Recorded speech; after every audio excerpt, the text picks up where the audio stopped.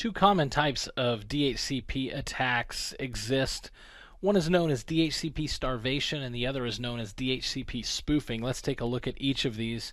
In our first example of DHCP starvation, we have an attacker on the network who sends out a DHCP discover message. Now that DHCP discover message is met with a DHCP response from the server saying, hey, you can use this address. If the client device decides to use it, he will go ahead and send a DHCP request saying, yes, please give that to me. And he will get a DHCP acknowledgement saying the address is yours. That's the normal process for DHCP. But in this case, with our attacker, things are going to go a little bit differently. What's going to happen is, rather than send a single DHCP discover message, that attacker is going to send, let's say, 200 DHCP discover messages. And when the server receives each of those, he's going to look at the source MAC address. Where did they come from?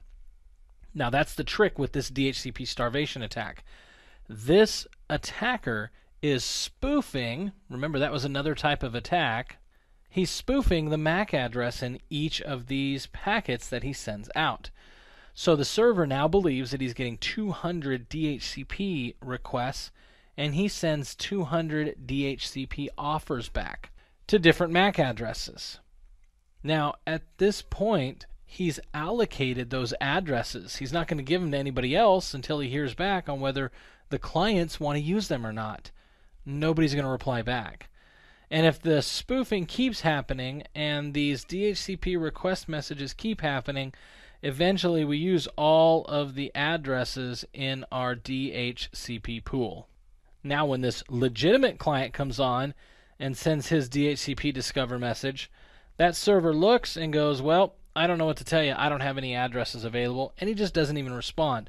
This real client then does the auto configuration of a 169 address, and he can't get anywhere on the network because the DHCP server has been impacted by a DHCP starvation attack and cannot serve real users.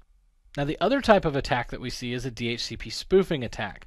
So we have our real DHCP server, we have a real client, and then we have an attacker that comes onto the network. Now this could be in many forms. This could be a rogue access point that was plugged in.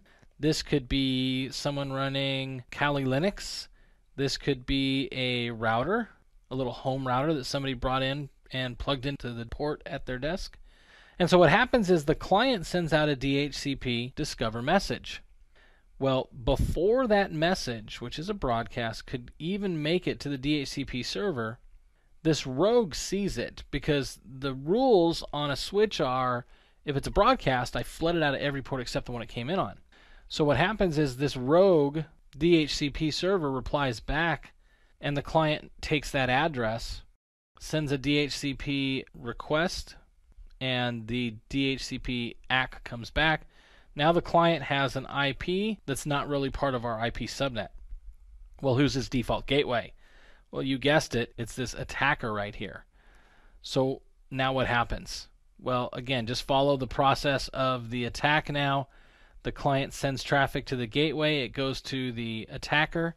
The attacker is using Wireshark or TCP dump or whatever other application this attacker might decide to use to capture those packets and store them. But at the same time, he forwards that onto his default gateway, who can then forward that traffic on out to the internet or wherever else it may be going.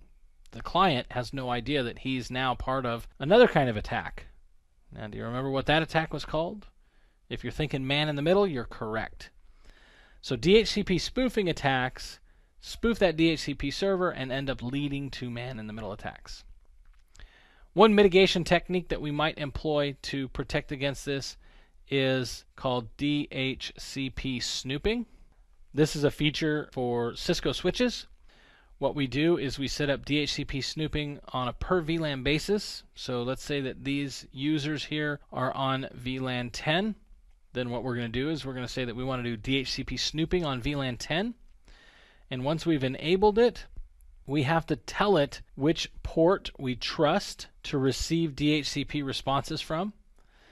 The other ports will be untrusted. So when this client sends out that DHCP request message, the DHCP discover, when that rogue DHCP server gets it and he replies back, that port is not going to forward it because it's untrusted. Additionally, we can configure rate limiting on a port, which will prevent that attacker from initiating a DHCP starvation attack. He won't be able to initiate enough DHCP requests to starve out the address pool. So again, DHCP snooping is the method on our Cisco switches that we would use to mitigate against these attacks. But those are our two attacks, DHCP spoofing and DHCP starvation.